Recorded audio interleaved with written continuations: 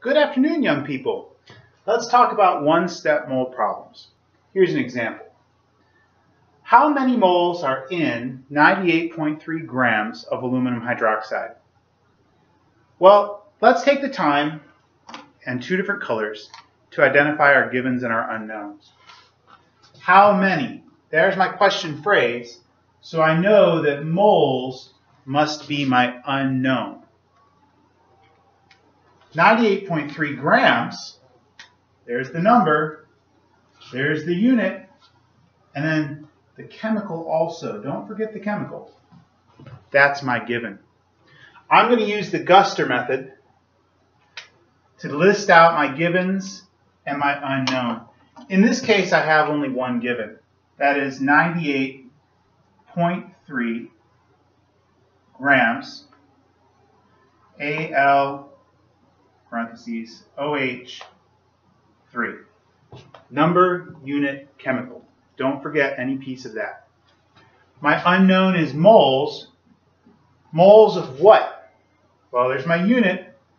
Am I changing chemicals? No. Aluminum hydroxide is the chemical. So I've got my given and my unknown. Now, it's worth it for you to take the time to highlight. And it's worth it for you to take the time to write out your given and your unknown. I'm going to show you now how to talk or how to think about the strategies that you're going to need. Here's my trusty mole diagram. My given is grams, so I'm going to put my finger on mass. And I'm trying to get my unknown is moles, so I'm going to put my finger on moles. And in order to get from mass to moles, I have to cross one arrow. That means I have one strategy, one relationship that I need to use in order to do this problem. Now, in chemistry, relationships means mathematical equation.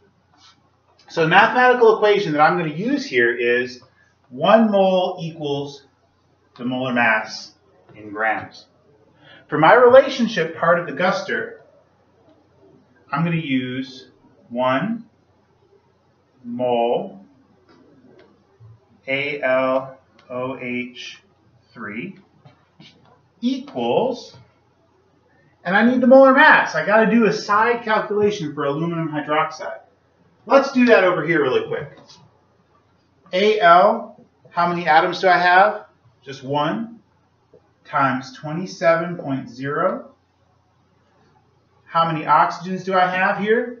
3 distributes in, so that's 3 atoms times 16.0.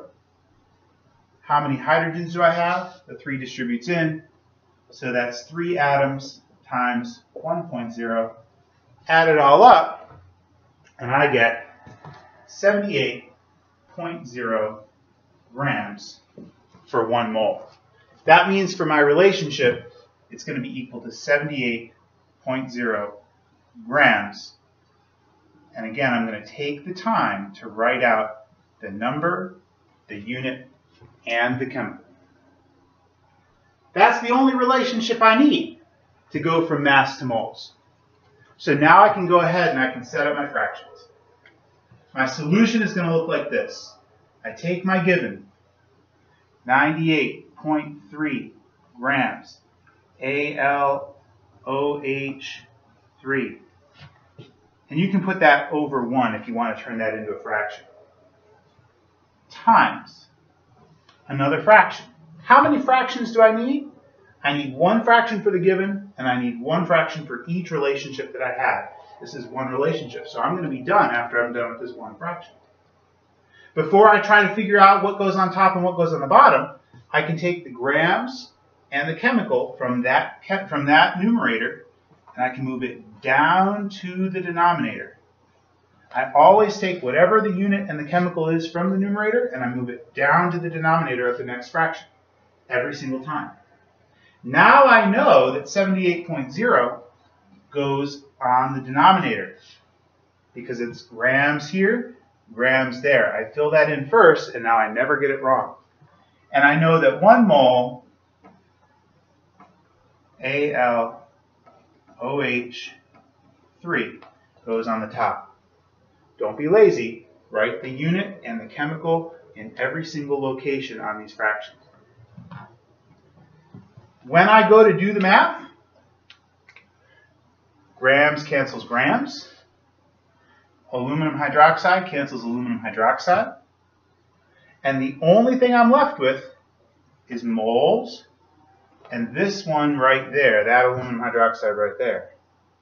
So when I plug this into my calculator, I should get 1.26 moles of AlOH3.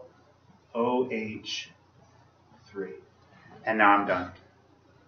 Thanks for watching.